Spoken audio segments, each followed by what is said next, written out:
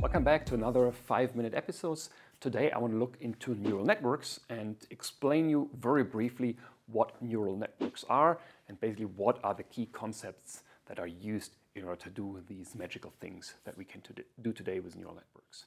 So first, a neural network, also called artificial neural network, is a computational system that is heavily used in AI, in machine learning, in computer vision, in robotics, and a large number of other disciplines.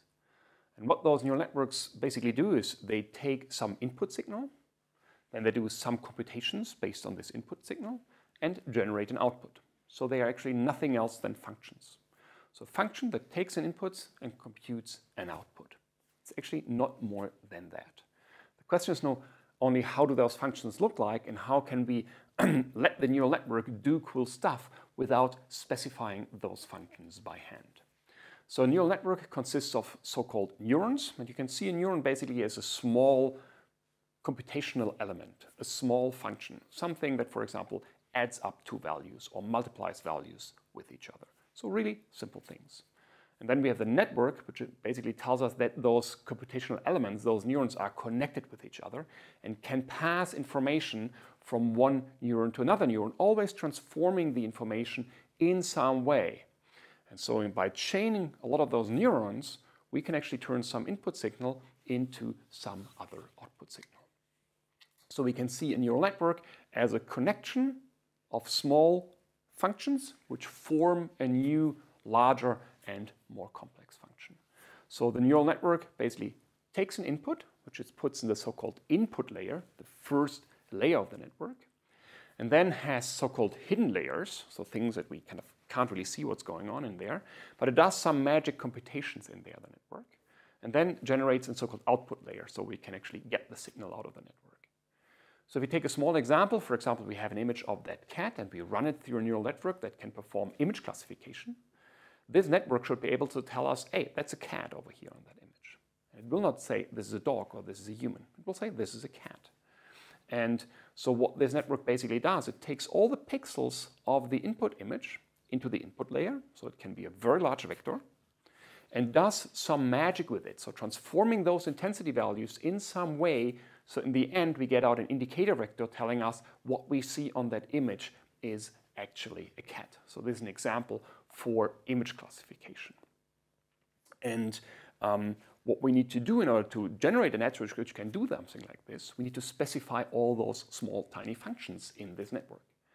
The problem is there are a lot of parameters involved, a lot of weights, biases, activation functions, and things like this. And to determine those parameters takes a lot of effort. And it's impossible to actually sit down and write down those numbers by hand, because these can be easily hundreds of thousands, millions, or even much more parameters. So that's something we cannot do by hand. And for that, we use learning. So we learn a neural network. So what does that mean? It means that we actually provide examples to the network, for example, images of cats and images of dogs, telling the network what you see here are cats, what you see here are dogs, what you see here are humans.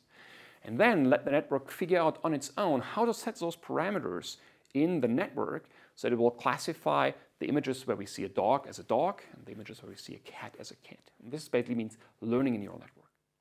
In the learning neural network, what you're basically doing is using a standard technique which is called gradient descent. It's a possibility to minimize a function. We use a variant of that, so-called stochastic gradient descent, basically for reasons of efficiency. And what we try to do is we try to minimize a function, and this function basically measures how good is a network in taking cat images and actually telling that this is a cat. So we are trying to compute the mismatch between what the network says and what it should say, and we're trying to minimize this function. Again, stochastic gradient descent is a key ingredient in here. And as the name stochastic gradient descent tells us, we need to compute a gradient in this process. And computing a gradient over such a network can be complicated, and therefore we have a technique which is called backpropagation, which in the end does nothing else than computing this gradient of this loss function, this function we actually want to minimize with respect to the parameters of the network. And by providing training examples and by running stochastic gradient descent and backpropagation, we are basically able to figure out the parameters so that then the network knows how to turn an image of a cat into an indicator vector telling us that this is actually a cat. So there are a lot of different neural networks out there, and basically the topology of the network is something which is actually pretty difficult to design, and a lot of try and error is used to do that. But the topology and those parameters actually tell the network what to do. So what typically happens, we fix the topology and then learn the parameters for this topology. And these neural networks are techniques that are frequently used whenever you have to process sensor data, such as camera data, laser data, and want to turn this, for example, into some semantic context, saying what do we see on that image or interpreting what's going on. But it's also useful for a large number of other tasks. So I hope that was useful and gave you at least a very rough idea what neural networks are. Thank you.